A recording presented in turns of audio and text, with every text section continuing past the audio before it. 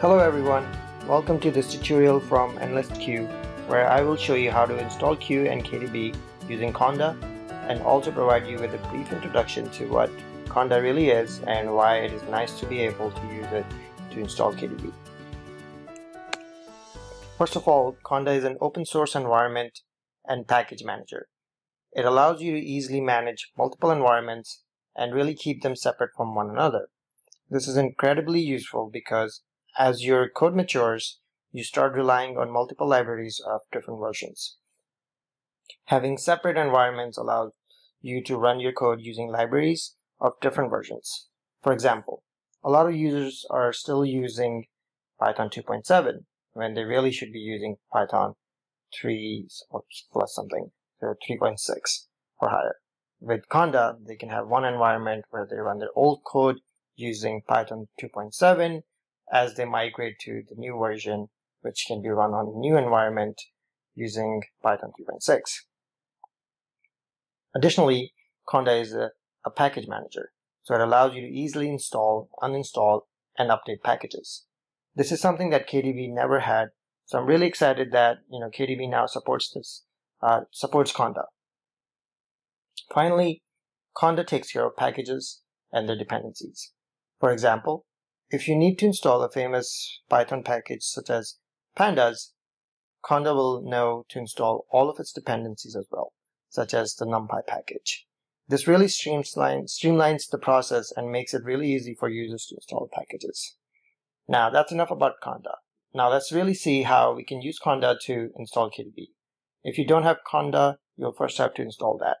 There are usually two distributions that you can get online. One is called conda, and the other one mini conda, sorry, and the other one called anaconda. If you use anaconda, it's basically the heavier version of conda, and it comes with a lot of important libraries, Python libraries pre-installed, so it'll take longer to install. Since we're not really worried about the Python libraries, we're just going to go with mini conda. So what you can do is, we're going to follow instructions on a post that I wrote a few weeks ago called Installing KDB Plus, JupyterQ, and Embed Py using conda. We're just going to focus on this part. So first of all, go here, conda.io/miniconda.html. Here you can find links for different distributions. Like I said, we're going to be downloading mini conda. So I'm going to get the 64-bit bash installer, and just create a new folder temp and then run a curl command to download that. So make directory temp curl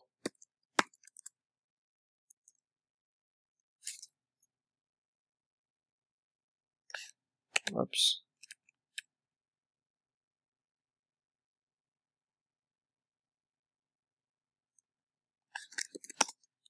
there we go. It should take just a few seconds.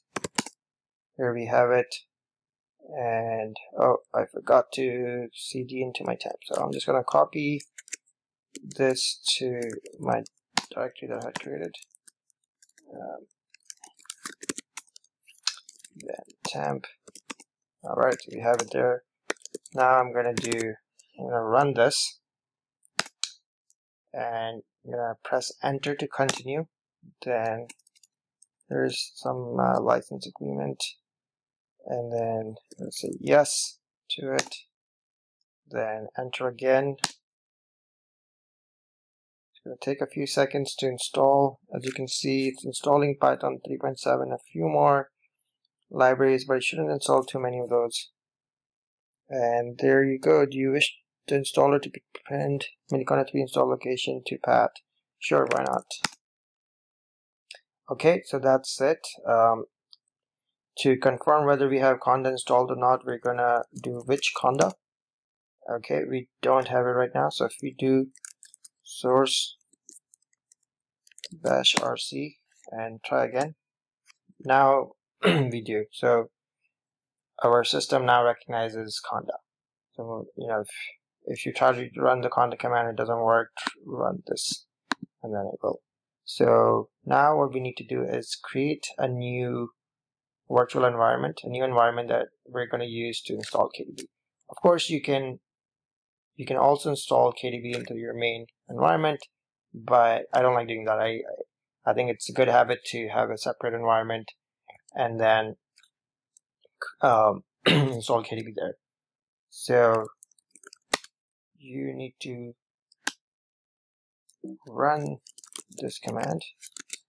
Actually, let me just make sure what's the command. There we go. Conda create name KDB. We're not going to specify Python because we're not worried about that right now.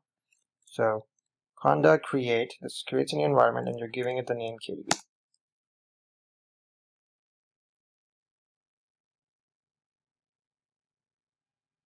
There we go, sure, that's fine. And done. So now that you have the environment, you can see here that's telling you that to get into the environment, to activate it, you need to say source activate KDB. And then once you're done with it, you can say source deactivate. So let's activate it. Source activate KDB. Once you activate an environment, it basically shows up on your command line over here. And you know that you're in this environment. Okay, so going back to our instructions, now we're going to go to the fun part, which is installing KDB. So this simple command right here is all you need to install KDB.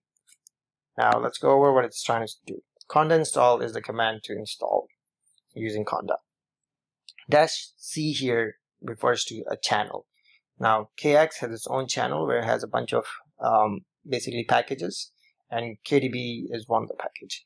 So you can just, by specifying channel KX, you're saying go to this channel and get me the KDB package. And then it will take care of any dependencies that the KDB package has and install those as well. It will also set any environment variables that you need to run properly. So let's do that.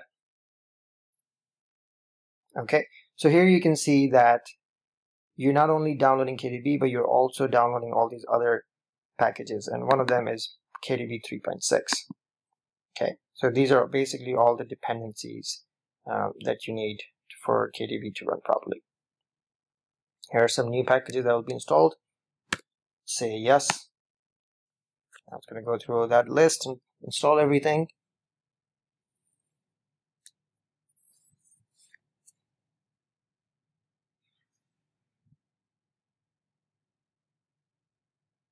Alright, that didn't take that long. Now, all we need to do is say Q and press enter. Boom, you have KDB on your system. Now, to properly install it, you need to first agree to their license agreement. Sure, yes. Company name, list Q, write your name. I'm just going to say list Q. Email,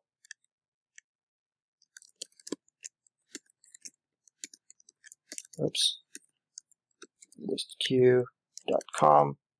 Okay, and there you go. You now have KDB running. You didn't have to download anything manually. You didn't have to set up any environment variables. Everything was streamlined by Q.